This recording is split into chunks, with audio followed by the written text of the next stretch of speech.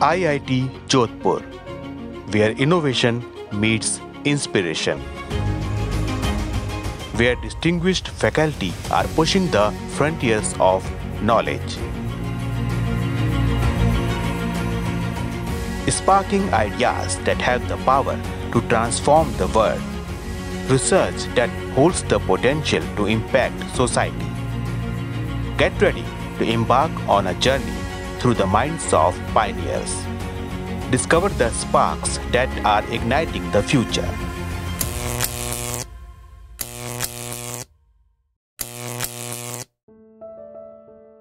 It is a critical challenge to understand and improve the cellular quality control mechanism.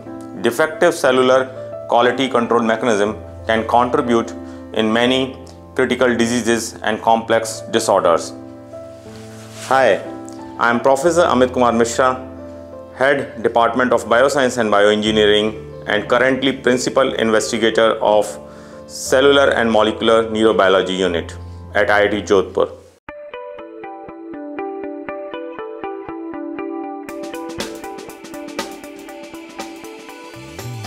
We are trying to understand the molecular mechanism of complex diseases with the help of cellular protein quality control mechanisms implicated in 3 complex disorders. The first one is neurodegeneration. The major problem of our country is to distinguish various neurodegenerative diseases such as Huntington, Parkinson, amyotrophic lateral sclerosis disease or ataxia. It is a challenge when a patient appears in the hospital how from the research point of view we can distinguish them that which particular neurodegenerative disease state persist in the patient, and this is the challenge where we are targeting our research. We are trying to develop quality control mechanism based biomolecular biomarker developments in our lab. So it is important to identify the neurodegenerative disease state cell to develop a biomarker. As you can see here that these are the cells which are having misfolded protein, and these cells can develop a neurodegeneration states where we can test our biomarkers. In future, the biomarkers are going to be very useful to identify the correct neurodegenerative diseases, and therefore the doctors can start a proper treatment for the patient which will reduce the cost of therapeutic solutions and also going to be make life easy for the patients.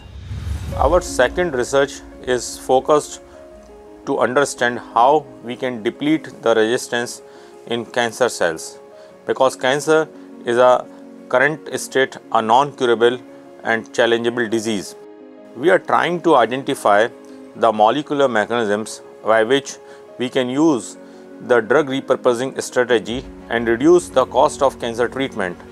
In our lab, we have identified 2 important non-steroidal anti-inflammatory drugs such as diclofenac and ibuprofen, and we have identified that these painkillers, if you are going to be treat your cells in a very low concentration, the cells are developing a depletion in their survival and the anti-cancerous drugs are more effective.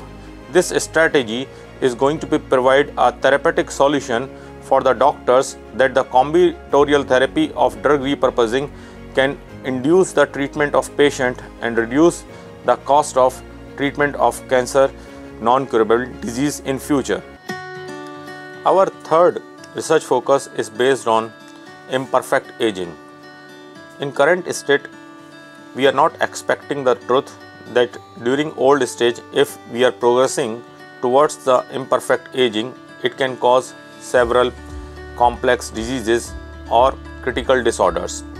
As we know, when we are progressing towards the aging, we are prone to develop diabetes, we are prone to develop other metabolic disorders or neurodegeneration, as I explained earlier.